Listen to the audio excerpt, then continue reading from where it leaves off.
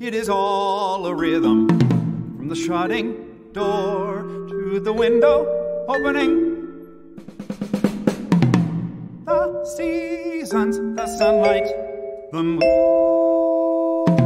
the oceans, the growing of things, the mind in men, the growing, recurring in them, again thinking the end is not the end, the time returning, themselves dead, but someone else coming.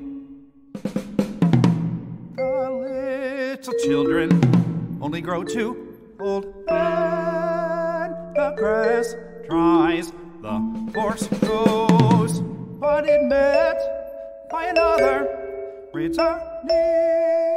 Oh, not mine, and in turn dies.